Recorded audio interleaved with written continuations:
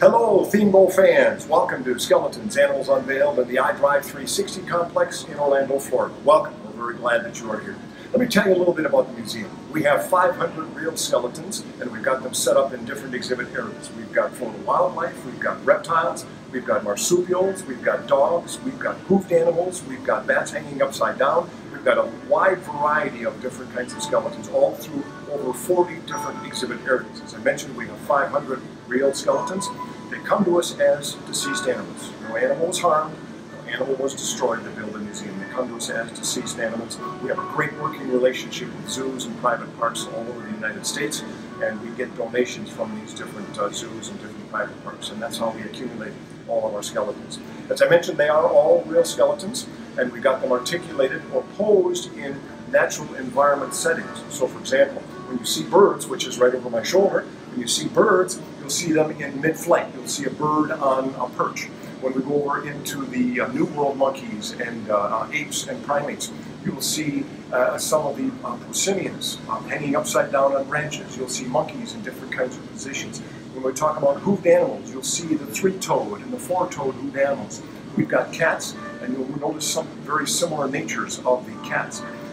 All of the cats, except for a variation of size, all of the cats' skulls are very, very similar. It really is kind of unique to see them. And we also have wild dogs, we've got domestic dogs, we have seals, we've got walruses. And one of the things that's really very interesting about some of the mammals that you will see throughout the entire museum, if you look at your own hand, you've got 5 digits, okay? A lot of these mammals, including the killer whale that we have, 5 digits inside those flippers. Same thing when you see the polar bear, enhanced webbing for swim capabilities, but you'll notice that they've got 5 digits.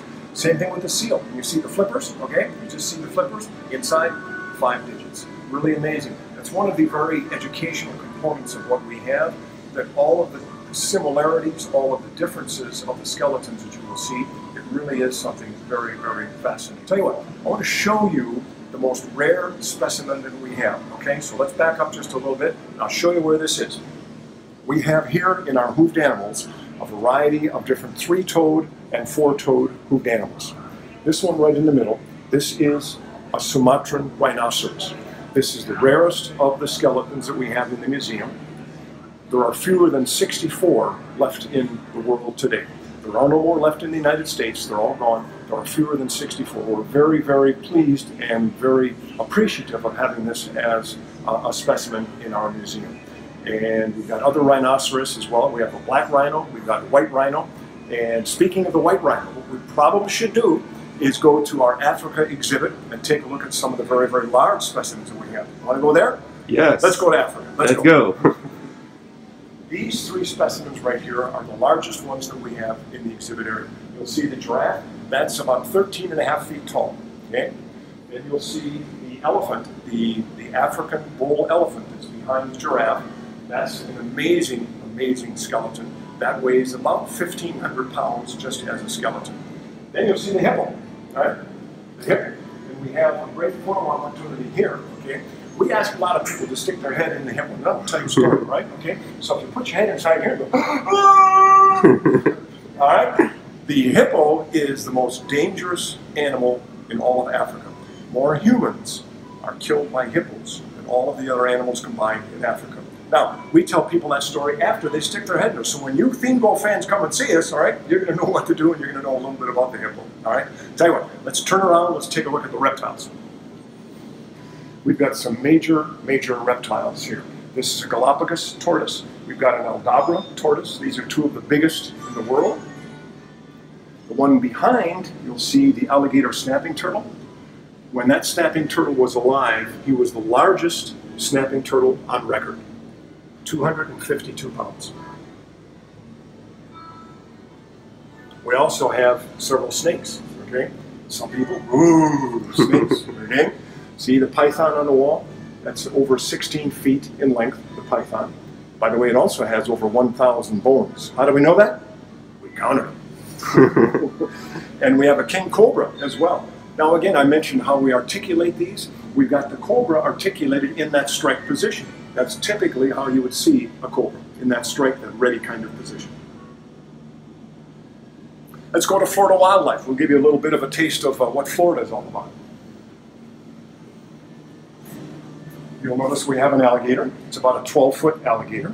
We've got a black bear. In some areas in central Florida, they have some problems with black bears getting into picnic baskets and getting into other kinds of food containers that some of the residents will leave out. We've got a bobcat and we've got an otter. We've got all the different kinds of mammals and some fish that you would find in Florida, okay? Including, okay, now, first of all, yes, we take our business rather seriously, okay? But we don't take some of our skeleton appearances real seriously. We like to be a little whimsical, okay? See this raccoon right here? Yeah. He likes milk duds, all right? He likes milk duds, okay? So we got to have a little fun while we're doing this as well. Another really cool attraction, penguins. Penguins is a big attraction for us. A lot of people love the penguins. You'll see that several are taxidermy versions of penguins, and then we've got the skeletons as well. They're very cool looking creatures. A pun intended. Get it? All right? Okay, now we're going to look at some birds. Let's go this way. We have over 60 varieties of flighted birds, meaning they have the ability to fly. We also have some flightless birds that do not fly. But you'll notice how we have them articulated. Again, we've got an albatross that is in mid-flight.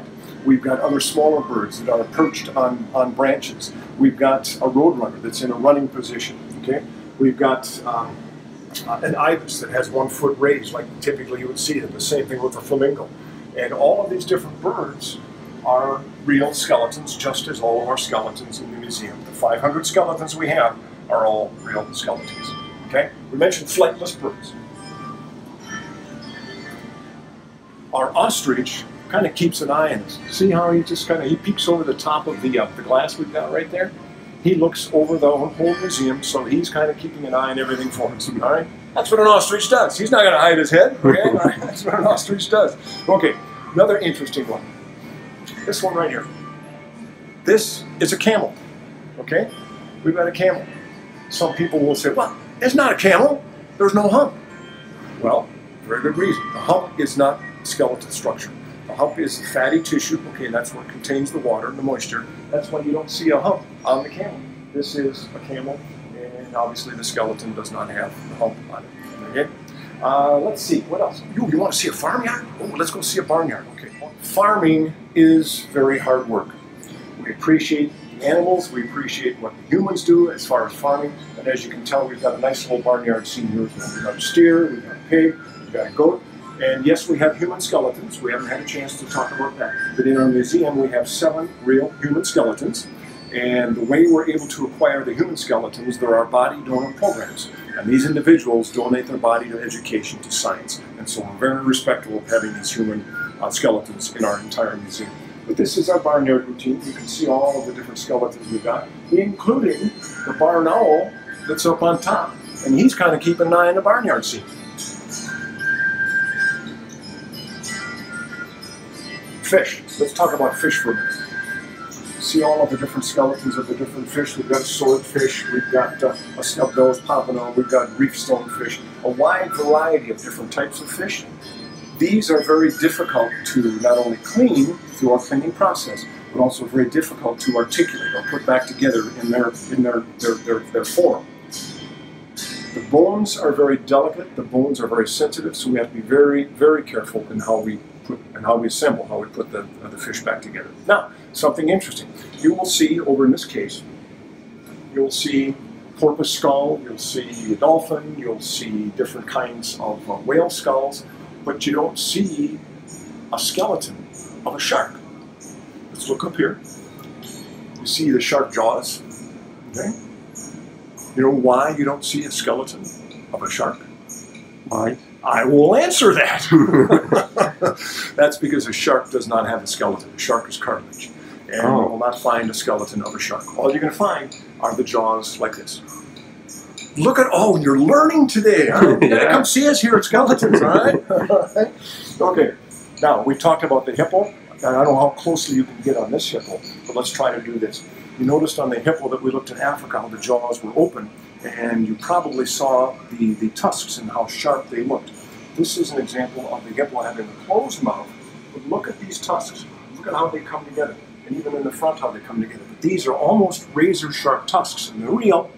And this is one of the reasons why a hippo is so dangerous, because if it catches its prey, or when it catches its prey, it's not going to let go. Okay? It's a very, very dangerous animal, so please, with all due respect, treat a hippo very gingerly, all right? I will. Yes. Okay. You've seen great big skeletons. You've seen medium-sized skeletons. I'm now going to show you the smallest one we have, all right? Smallest one. I hope you can zoom in and see this, all right? Yes.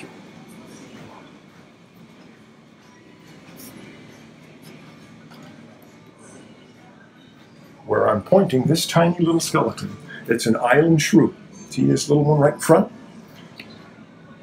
Yeah. Little tiny island shrew. Okay? They live in Alaska, but that's the smallest skeleton we have on display. Now, I think you're in for a real treat. Part of what we have in the museum as well is our flesh-eating beetles. No, don't turn it off. Don't turn it off.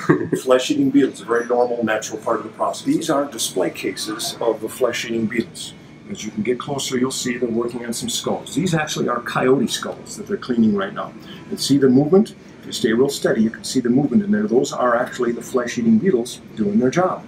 Now, we have dermestid beetles here working. There are over 500 varieties of flesh-eating beetles worldwide. And again, as I mentioned, this is a very normal, very natural part of the process. This happens all over the world, but we find that these beetles are great for our purpose in cleaning skeletons. Here's what happens.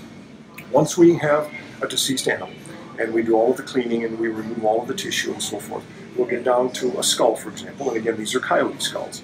We'll get down to a skull, and there's a little bit of a tissue that's left on that skull. Once that's dried, and it has to be completely dried, then we'll give that skull to the flesh-eating beetles, and they will continue to do their work, and they'll clean up those skulls. Okay?